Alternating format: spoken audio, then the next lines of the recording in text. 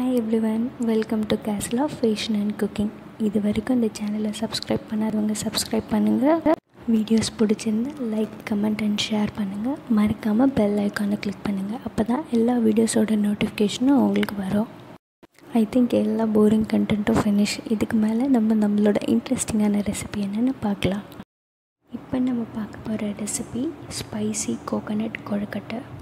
இதெல்லாம் தான் இந்த ரெசிபிக்கு தேவையான ingredients. One by one add பண்ணும்போது என்னென்னு பார்க்கலாம். ஃபர்ஸ்ட் அரிசி மாவு எப்படி ரெடி பண்ணுறதுன்னு பார்க்கலாம். ஒரு 1 கப் ரைஸ் எடுத்துக்கோங்க. அது முழுக்கிற அளவுக்கு வாட்டர் ஆட் பண்ணிக்கோங்க. வாட்டர் ஆட் பண்ணி ஒரு 2 to 3 hours நல்லா சோக் பண்ணி எடுத்துக்கோங்க. அதுக்கப்புறம் அந்த அரிசியை மிக்சரில் ஆட் பண்ணி நல்லா ஃபைனாக கிரைண்ட் பண்ணிக்கோங்க. அதுக்கப்புறம் அதை இந்த மாதிரி நல்லா ஃபைனாக ஜலிச்சு எடுத்துக்கோங்க. நம்ம கிரைண்ட் பண்ண எல்லாத்தையும் நல்லா ஃபைனாக ஜலிச்சு இந்த மாதிரி எடுத்துக்கிட்டோம். இப்போ இதில் லைட்டாக வாட்டர் ஸ்ப்ரிங்கிள் பண்ணி நல்லா மிக்ஸ் பண்ணிக்கோங்க. இது எதுக்குன்னா அந்த மாவுக்கு கொஞ்சம் மாய்ஸ்சர் கண்டென்ட் கொடுக்கறதுக்காக. ஸோ நல்லா மிக்ஸ் பண்ணிக்கோங்க. லைட்டாக வாட்டர் ஆட் பண்ணதுனால மாவு மறுபடியும் கொஞ்சம் கட்டியாக இருக்கும். ஸோ நீங்கள் இதை அகைன் மிக்சரில் ஆட் பண்ணி நல்லா ஃபைனாக கிரைண்ட் பண்ணி கூட எடுத்துக்கலாம். இப்போது இட்லி மேக்கரில் வாட்டர் ஆட் பண்ணியிருக்கோம். ஆஸ் யூஷுவல் இட்லி பண்ணுற மாதிரி வாட்டர் நல்லா பாயில் ஆனதுக்கப்புறம் அது மேலே பிளேட்டை ப்ளேஸ் பண்ணுங்கள். ஒரு க்ளீன் காட்டன் கிளாத் போட்டுட்டு அதுக்கு மேலே நம்ம ஃபைனாக கிரைண்ட் பண்ண மாவை ஆட் பண்ணியிருக்கோம். நீங்கள் இந்த மாவை நிறைய ரெடி பண்ணி ஃப்ரீசரில் ஸ்டோர் பண்ணி வச்சுக்கலாம். ரொம்ப மாதம் நல்லா தான் இருக்கும். உங்களுக்கு எப்போ வேணுமோ அப்போ எடுத்து யூஸ் பண்ணிக்கலாம்.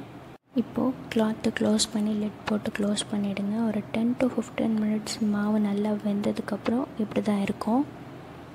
அகைன் மாவு கட்டியாக இருக்கும். இது நல்லா ஃபைனாக மேஷ் பண்ணிக்கோங்க. உங்களால் கையில் பண்ண முடியல அப்படின்னா நீங்கள் அகைன் மிக்சரில் ஆட் பண்ணி நல்லா ஃபைனாக கிரைண்ட் பண்ணி எடுத்து வச்சுக்கோங்க. இது நல்லா ஃபைனாக மேஷ் பண்ணதுக்கப்புறம் ஒரு 2 to 3 days நல்லா காய வச்சு எடுத்து ஸ்டோர் பண்ணிக்கோங்க. அதில் கொஞ்சம் கூட மாய்ஸ்சர் கண்டென்ட் இருக்கக்கூடாது. அப்போ தான் ரொம்ப நாள் நல்லாயிருக்கும். இந்த மாதிரி எடுத்துக்கோங்க. நெக்ஸ்ட்டு ஸ்டஃபிங் ரெடி பண்ணலாம். ஃப்ரையிங் பேனில் 1/2 cup ஆயில் எடுத்துக்கோங்க. ஆயில் நல்லா ஹீட் ஆனதுக்கப்புறம் 15 to 20 cloves of garlic, கொஞ்சம் இஞ்சி, 2 to 3 green chillies எல்லாத்தையும் ஃபைனாக சாப் பண்ணி ஆட் பண்ணிக்கோங்க. நெக்ஸ்ட்டு கொஞ்சமாக பெருங்காயம், ஆஸ் யூஷுவல் டைஜஷனுக்காக எல்லாத்தையும் ஆட் பண்ணி நல்லா ரோஸ்ட் பண்ணிக்கோங்க. இப்போ அதில் மஞ்சத்தூள் ஆட் பண்ணுறோம். கொஞ்சம் அதிகமாகவே ஆட் பண்ணிக்கோங்க. அதுதான் இந்த ஸ்டஃபிங்க்கு ஒரு நல்ல கலர் கொடுக்க போகுது. அப்புறம் ஒரு 2 to 3 tablespoon homemade chilli powder add பண்ணுறோம். இது எப்படி பண்ணுறதுன்னு இன்னொரு வீடியோவில் சொல்லியிருக்கேன், அதை பாருங்கள். இதை நல்லா மிக்ஸ் பண்ணிக்கோங்க.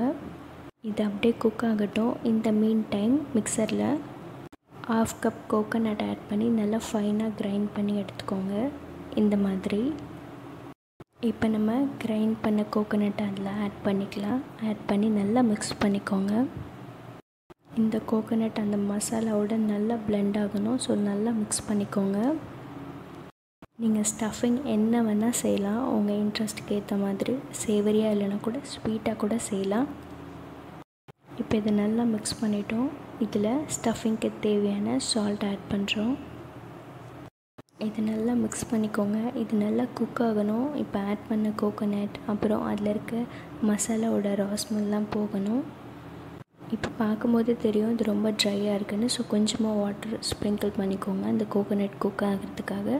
இது நல்லா மிக்ஸ் பண்ணி லிட் போட்டு க்ளோஸ் பண்ணிவிடுங்க. ஒரு 5 minutes நல்லா குக் ஆனதுக்கப்புறம் இப்படி தான் இருக்கும். ஸ்டஃபிங்கை தனியாக எடுத்து வச்சுருங்க. நெக்ஸ்ட்டு கொழுக்கட்டைக்கு டோ ரெடி பண்ணிக்கலாம். மிக்சிங் பவுலில் 2 cups அரிசி மாவு அப்புறம் அதுக்கு தேவையான சால்ட் ஆட் பண்ணிக்கோங்க. நெக்ஸ்ட்டு இதில் ஹாட் வாட்டர் ஆட் பண்ணுறோம்.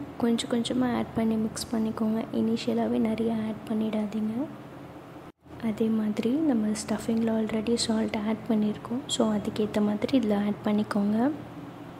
டோ இந்த மாதிரி வந்ததுக்கப்புறம் அந்த சின்ன பால்ஸாக ரோல் பண்ணி எடுத்துக்கோங்க.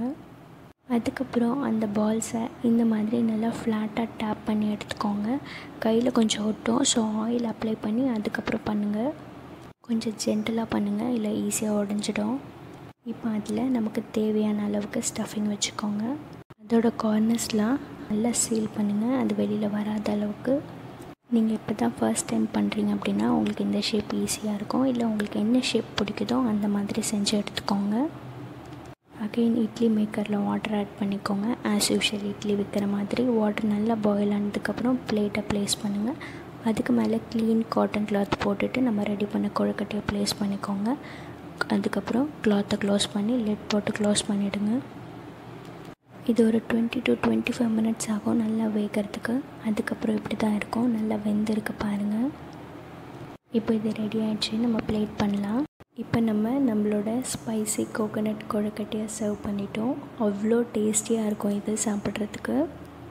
உங்களுக்கு இந்த மாதிரி சேவரியாக வேண்டாம் அப்படின்னா நீங்கள் தால் ஸ்வீட் கொழுக்கட்டை கூட ட்ரை பண்ணலாம். அது எப்படி பண்ணுறதுன்னு இன்னொரு வீடியோவில் சொல்லியிருக்கேன், அதை பாருங்கள். அதுக்கு முன்னாடி இதை மிஸ் பண்ணாமல் ட்ரை பண்ணி பார்த்துட்டு மறக்காமல் எப்படி இருந்துச்சுன்னு கமெண்ட் பண்ணுங்கள். Thank you so much for your time and patience. See you soon for sure in the next video. Bye bye. Take care.